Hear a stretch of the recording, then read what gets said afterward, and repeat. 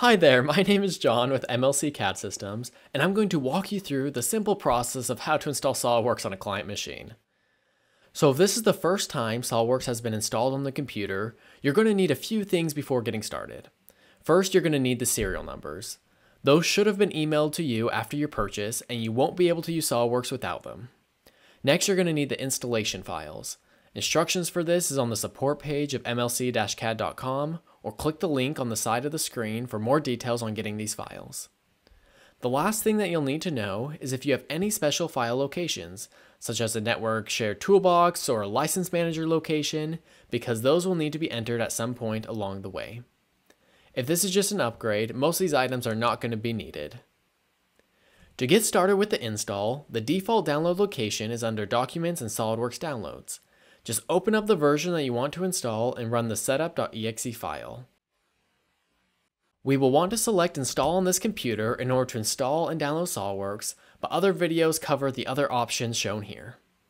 From here, you'll need to enter your serial number. You can enter it manually, or you can copy and paste it from a text file or a spreadsheet. You will want to keep in mind that each serial number may license multiple products, but if you have a separate serial number for each additional product, you can expand and activate each of these products here. It's important to keep in mind that this isn't going to determine what gets installed, only what licenses need to be entered.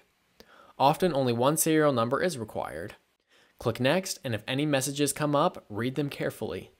You may see a message such as do you want to upgrade, choose whether you want to create a new installation side by side with the old one, or whether you want to upgrade it and only have one version going at a time. On the summary page, there's several different options here that may need to be reviewed, so I'm going to go through each one and take a look. The product selection should be automatically configured based on the serial numbers that you have entered, but there may be some manual modification necessary.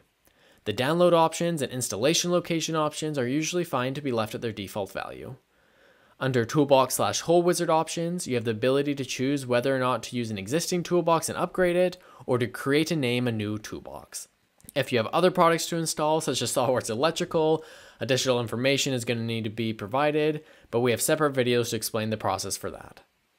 Once all the options have been addressed, you can go ahead and click Download and Install. If you have a SOLIDWORKS network license, you'll be prompted to enter the port and server name for the server. From there, it will install SOLIDWORKS and all the requested products on your machine. When it's complete, you have a few options to look at.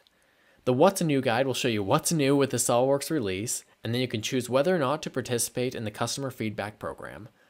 I do recommend you get involved in the customer experience program because it simply helps SOLIDWORKS continue to make a great product for future releases.